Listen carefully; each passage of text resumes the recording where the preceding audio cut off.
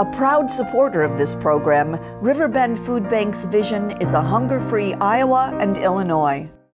Whelan Presley Funeral Home and Crematory has been serving Quad City families since 1889. Whelan Presley Funeral Homes are located in Rock Island, Milan, and Reynolds and are proud supporters of WQPT.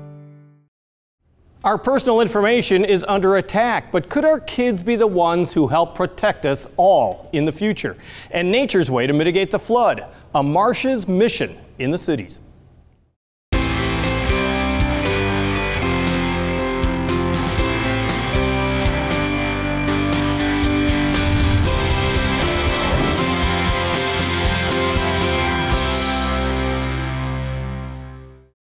We've talked about flood recovery in downtown areas, rural farm fields, and neighborhoods, but wetlands took a hit as well. The recovery at Nahant Marsh and an idea to make it grow, that's just ahead. But first, cybersecurity is no longer something that can only be a concern of IT teams. We all need to know how to protect ourselves, and a two-day Quad City conference helping people take a big step forward. And joining us is John Johnson and Shadrack Roberts, founding members of the Quad City Cybersecurity Alliance and the organizers of the 5th annual Quad City Cybersecurity Conference and Kids Hacker Camp, better known as CornCon. It's coming up Friday, September 6th and Saturday, September 7th at the Rogalski Center on the campus of St. Ambrose University. And thank you both for joining us. I appreciate it. Thank you for having us here. Where did this conference idea come from? I mean, especially the Kids Hacker Camp, I think is the most interesting too. Well, to start off with, about 10 years ago, Shad and I formed the Quad City Cybersecurity Alliance. And we wanted to raise the bar in the community, raise awareness about security with local businesses. And then about five years ago, we started CornCon, our cybersecurity conference. And the intention there was really to raise public awareness and to bring what we learn from these big conferences when we're in Las Vegas and San Francisco and wherever, and bring it to the Quad Cities so that we can help the local businesses. For the last 9 years, I've been helping organize the program at DEF CON, which is a big hacker conference in Las Vegas every summer that we go to, organizing the kids program there. And so I decided we need to bring that back and make that a part. When we start our conference here, we're going to have the kids camp as well. And it's just, they've fit together real well. We want to get kids involved at a young age to think cybersecurity might be fun, it might be a career. Hacking is not a bad thing as long as you're an ethical white hat hacker working for the good guys. And you know, we want to get high school kids into the pipeline, going to college, learning about cybersecurity, and then help people move into cybersecurity as a potential career throughout the whole life cycle. Well, Shad, let's talk about just the last 5 years. The way technology has expanded, it's mind-boggling. I mean, what have you noticed just in the 5 years of CornCon, let alone the 10 years since the Alliance has been around? I mean, just so much has changed. We are in a world now where the kids, you know, basically they've grown up with the internet. And I think the smartphone devices and stuff like that, we're just in so much more of an interconnected world at this point that it just keeps changing faster and faster. And I think, you know, technologically or economically, there are a lot of, you know, there's a lot of potential for people to have great careers in this field. I would say we live more in a Silicon Valley is what I like to say. It's the Silicon Valley here. So people don't think of that. And a lot of times we lose a lot of our best talent to the coast. You know, Iowa State have great programs and they graduate people and they don't think there are opportunities here. So, you know, we have really just tried to, as John said, take that like from cradle to grave, start the kids early. You'll find out that some of these kids are far more advanced than you would ever have guessed. But I wouldn't, to be perfectly honest, because I sit there and I think generationally two things. One is, like you said, they grew up with it. The second thing is, they believe that all of their information is out there anyway, whereas a generation such as mine is still somewhat in denial in this belief that, oh, I'm not going to give away a password or something like that because then they'll know something about me when they may already know. Yeah, I do say that today in the digital domain, like privacy is like a bit of a facade. And the reality is, I mean, you see it in local news every day, in national news about breaches and things that have occurred. And all these things are cause for alarm and things that we need to be aware of. But the idea that you haven't had your privacy breached or something like that hasn't occurred previously is kind of a bit of a, I would say, as you said, we're in denial reality is it's happening every day, and these are just the things we hear about. Well, that's exactly it, and it is a bit of a misnomer to think that you have total privacy right now, or that somehow you're off the grid and you're not somehow known. Yeah. I guess that could be a good thing or a bad thing, because I know in so many different ways, the Facebooks of the world, or let's say even the large chain stores, want to see what you're buying, so they better stock their stores, and that way some people would say, oh, I understand for marketing sense the lack of privacy, but in so many other ways, they know way too much about us. Yeah, we don't want to give away our technology. We want to keep our technology right. We want to have more technology that's better, that makes our companies more profitable, that lets us connect with our friends better. And so we don't want to go backwards. But to move forwards, we've probably got a shortage of 1 million cybersecurity jobs that are unfilled here in the US, and that's going to double in the next 2 years. And so we need to get people into the pipeline and realize if we can get smart people in there working on this problem, we can solve anything. Because let's be honest, it is a problem that's not going to go away. Yeah, that's right. And it's only going to get trickier and trickier and better on both sides, That's I would right. assume. That's right.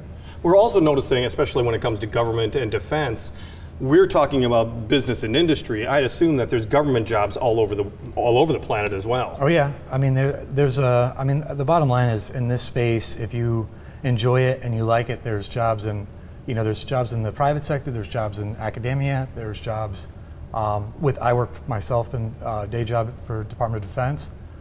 There's definitely, there's a shortage across the board. In fact, it is so competitive that it's hard to acquire talent. I mean, if you are in this field and you have the skills that someone is looking for, you can almost name your price, which is why I think, locally we felt, after going out to these places that were a little bit more advanced or had been doing this longer, we're like, we can do this on a smaller, a bite size or a smaller version here locally. The program that John works with a few other friends is called Roots at DEF CON, and we do our own kind of mini flavor or version of that here in the Quad Cities.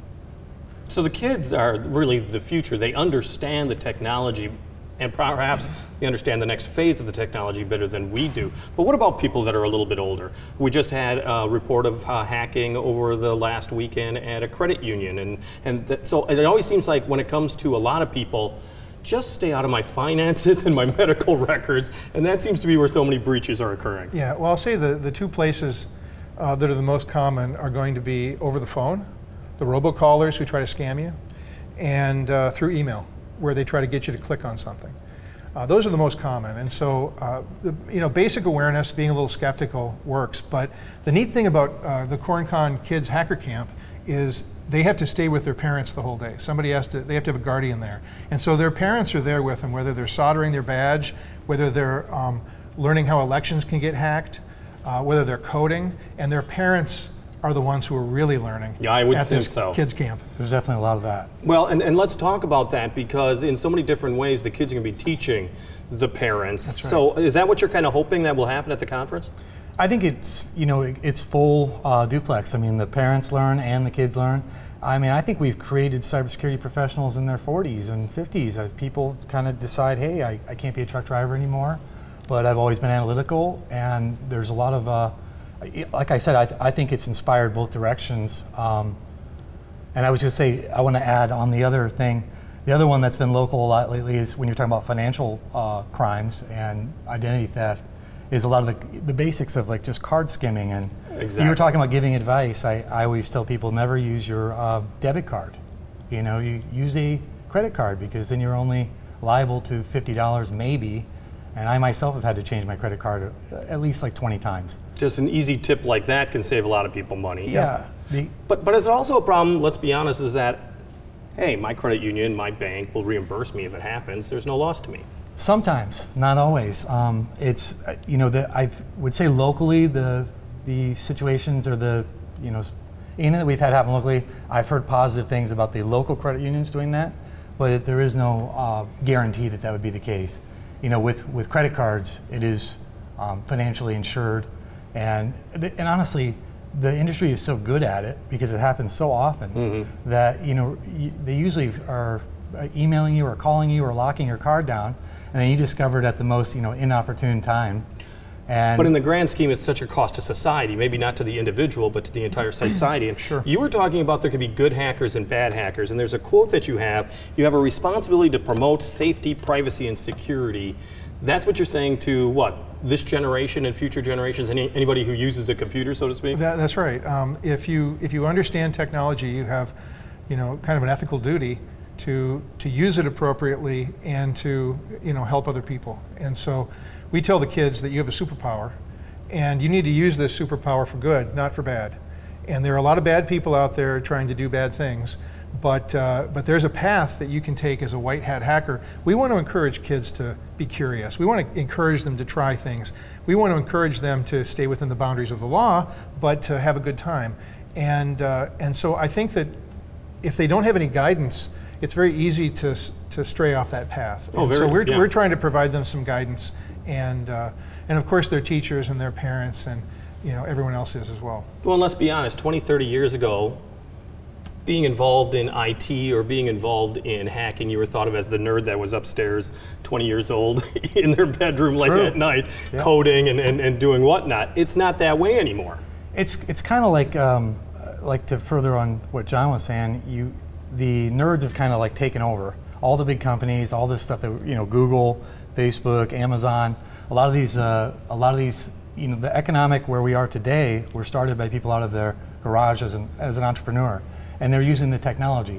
I always look at it like the technology is just a tool, and it can be used for good, it can be used for bad. The best defenders I have found are ones that know how to think like the ones that are out to do bad. You almost have to outsmart them, of course. It's like a game of chess. It never really ends, and you're constantly trying to stay ahead of them and just slow them down enough, to just stay just slightly ahead of the power curve. Which is critically important, but does that mean that our schools have to be better at what they're teaching? I mean, we're focusing a little more on STEM education. We're getting there, I guess, baby steps, but it sounds like we need more than baby steps here. Yeah, a lot of schools are introducing computer science, and I know that Project Lead the Way is big here in the Quad Cities with some of the schools. I work with another Alliance nonprofit, and we developed some curriculum that goes along with Project Lead the Way to try to introduce cybersecurity. But yeah, the younger you can start to get them thinking that way, the better. John Johnson, Shadrack Roberts, thank you both for joining us. We want to remind you, they are the founding members of the Quad Cities Cybersecurity Alliance, but once again, it's the 5th annual Quad Cities Cybersecurity Conference and Kids Hacker Camp, better known as CornCon, Friday, September 6th, Saturday, September 7th at the Rogalski Center on the campus of St. Ambrose University. Nobody will be turned away, but you can register at corncon.net, so check into it right now. Still to come, we're lucky to have had a marsh along the Mississippi River this year. How it went a long way to easing some of the damage caused by the flood of 2019. But first, Laura Adams has a lot of ideas to get your September started in style. Here's some ideas you may want to consider if you're going out and about. This is Out and About for September 2nd through 8th. Labor Day activities include the 35th annual Rock Island Labor Day Parade at 9:30, the 25th anniversary of the Run with Carl starting at 7:30 in Bettendorf, the 37th annual East Moline Labor Day Parade starting at 11 a.m., and the Labor Day Weekend Festival at Dan Nagel Walnut Grove Pioneer Village in Long Grove September 1st and 2nd. Plus, get ready to visit the 66th Beaux Arts Fair at the Figge Art Museum September 7th and 8th, or check out the Grand Detour Arts Festival at the John Deere Historic Site in Dixon on the 8th. Viva Quad Cities, the annual fiesta that celebrates the Latino culture, takes place at LeClaire Park on the 8th, while the Quad Cities River Bandits Race to Home 5K will be held at Modern Woodman Park September 7th. Or check out Trains, Planes, and Automobiles at the Geneseo Downtown Car Show on the 7th. Plus, it's time for the John Deere Heritage Tractor Parade and Show September 7th in Moline. And let the tradition begin at our Big Fat Greek Festival at St. George Greek Orthodox Church September 6th and 7th. On stage, Time Stands Still at Galvin Fine Arts Center at St. Ambrose University performs September 5th and 6th, or meet Pulitzer finalist and award-winning author Rebecca Mackay on September 9th at 6:30 at the Moline Public Library. For more information, visit WQPT.org.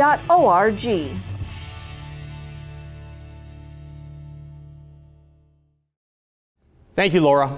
Murray Lee Rice is part of the four-man group Rude Punch, but he joined us at the Black Box Theater in Moline to show us some of his solo work. Here's Murray Lee Rice with Happy, or the Unnecessary Need to Self-Destruct.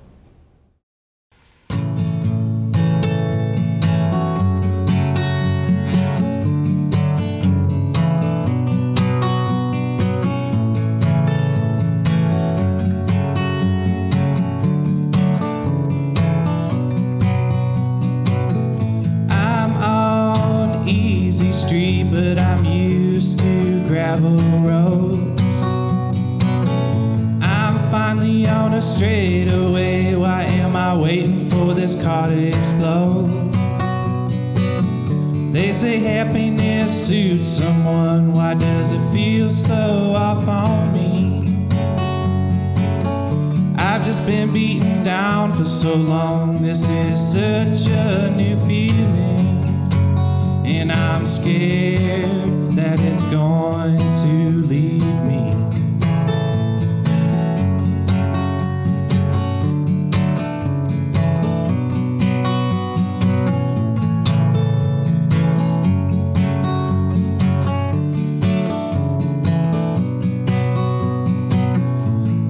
Finally out of the deep end to water shallow and pure. So why am I trying to pull up on this lifeboat's anchor? They say happiness will set you free. Why do I feel like I'm drowning? I've just been swimming for so long. These shallow waters worry me, and I'm scared to be carefree.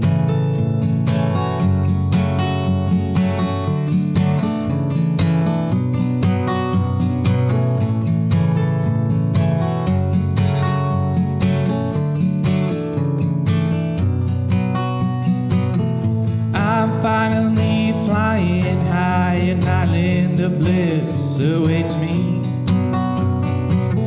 Why am I calling for a nosedive from the only first-class seat? They say happiness is the greatest thing. Why do I let it punish me? I've just been in a hole for so long. Cloud nine makes me queasy, and I'm scared to be. Oh, I'm scared to be. Yes, I'm scared to be happy.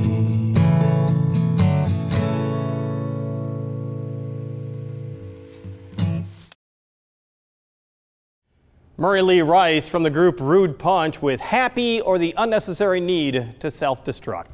You can't be blamed for driving along Davenport's far southwest side and not noticing Nahant Marsh. There's no neon signs, no big billboards, nor should there be, let's be honest. But Nahant Marsh played a big role in the flood of 2019 and continues to play a big role in our ecology, including work to bring back butterflies to our area.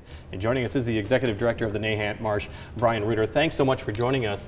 Let's start with the flood. I mean, there's two things that Nahant Marsh did. One was it suffered the wrath of high waters for 3 months. The other thing is it mitigated in some ways the flood further downriver. Let's start with the impact to the marsh. Well, I'd say it's still actually too early to tell. Okay. So we were underwater. Nahant starts taking on water from the river when it gets to 12 feet on the Rock Island gauge. So we started taking on water around March 15th, and we had water well into June. And so 100 days. Some of our areas have bounced back just fine. They look great. Other areas, it's questionable whether they're going to return, especially what seems to be hard hit all along the Mississippi River corridor, the woodlands. The trees are really looking bad, and chances are a lot of those trees are going to die out. I'd assume because the roots got waterlogged and there was no oxygen for the... Right, they were just underwater for way too long. In terms of our infrastructure, we did pretty okay. We had a ton of volunteers show up at the last second and help sandbag our building, which was incredible. It kept the water out. We own a home in a garage on South Concord, which is right in the main flowway. Always flooded. That got some damage, and we're going to have to do some repairs to that. But for the most part, once the water got out of there, we got up and running, and we were kind of fine. The thing that hurt us most, I would say, is the fact that we had to cancel probably a couple thousand, well, several dozen school groups and other groups, and probably missed out on several thousand people coming to the marsh during our busy season. Tell me how the marsh did help mitigate. I know the people like in Buffalo and people even further down river are saying, thank heavens for Nahant Marsh. Yeah, well, what's remarkable, like I mentioned, when the river gets to 12 feet, it starts backing in. Flood stage is 15 feet, so well before that. We estimate, and this is calculations through the city of Davenport and others, that we took on about 1 trillion gallons of water during the flood, and that's equivalent of 1.5 million Olympic-sized swimming pools worth of water that came in and essentially prevented that from being forced downstream. Now, if you think about that, along Davenport's riverfront and Rock Island's riverfront, historically there would have been wetlands just like Nahant all over the place, and those have largely been filled in. So had Nahant been filled in, and there was the risk years ago, that all that water would have been forced into Buffalo, Andalusia, and other things. Well, and then you talk about the Mayor Frank Klipsch's task force, and one of the things that they've been talking about is more natural ways to at least diminish the impact of floods. You're never going to completely get rid of them, and to allow for more wetlands and for more marshy areas. I assume that's something, of course, you support. Is there land for that? I mean, is there areas that you're looking at? Well, yeah, and at Nahant, you know, we own 305 acres. There's probably another 400 acres of wetlands just in our neck of the woods that could be protected, and so we're definitely looking in that direction. But it has to be a bigger initiative across our entire landscape in the upper Midwest. Nahant is not going to save downtown Davenport by itself. We need to look further upstream and figure out where those areas are that we can have the most impact by building wetlands. Key also for the environment even when there's not a flood, and one of the reasons why is that we're talking about nature making it come back. You are instrumental in trying to get the monarch butterfly to come back. You've got an event that's coming up. Tell me a little bit about this monarch release, because you've done it for 4 years. Yeah, so it's September 14th, and it's a great family-friendly event. But the bigger issue is we're trying to educate people about, number one, why is this species dwindling so quickly? The populations have dropped 90% in the past 20 years, and that's pretty alarming. It's kind of the canary in the coal mine, though. It is, isn't it? Monarchs are just the tip of the iceberg. But like I said, it's a family-friendly event. We're going to release over 200 monarchs that day, and when we release them, the families will have an opportunity to put a tag on them, and they can track that monarch's movement, hopefully all the way to Mexico. I find that so hard to, I know, you're smiling because you know I can't believe it. So it's a little sticker on the wing of a monarch. It is. And you can track where that monarch goes with whoever finds the monarch at whatever that destination point is. Right, yeah, so, it shows to have no impact on the monarch's flight or anything like that. It's a tiny little sticker. It's got an ID number on it, and it's got a place where you can log in. And so if somebody finds that monarch down in Oklahoma or even Texas or Mexico, they can log that monarch in and say, hey, we found this here, and then hopefully they re-release it and it can continue its journey. And so it's been a really effective way of monitoring monarch populations and their success or lack thereof. And it's Monarch Watch that really is the sort of guiding organization that does this. Is there a bit of a comeback now? I mean, are my eyes deceiving me? Because I was talking to you earlier that it seemed like there were more butterflies. Yeah. I mean, this year was a much better year than the past 5 or 10.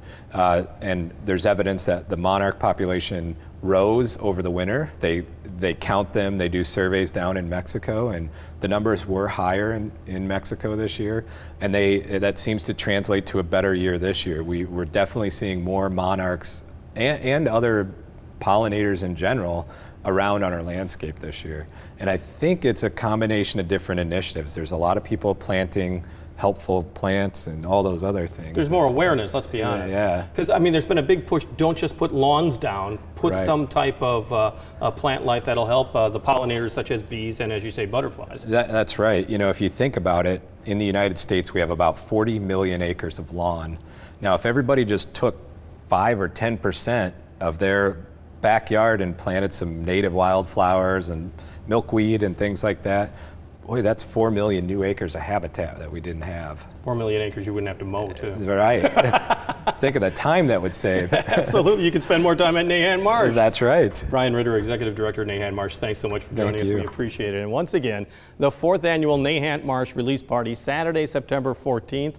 The release is scheduled for noon, but there are family events throughout the day. On the air, on the radio, on the web, and on your mobile device. Thanks for taking some time to join us as we talk about the issues on the cities.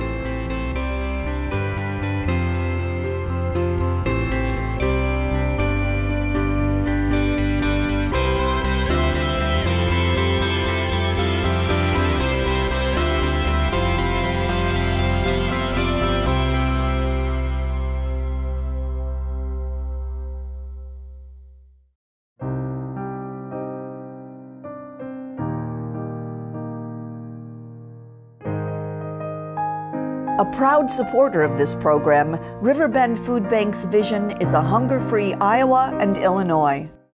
Whelan Presley Funeral Home and Crematory has been serving Quad City families since 1889. Whelan Presley Funeral Homes are located in Rock Island, Milan, and Reynolds and are proud supporters of WQPT.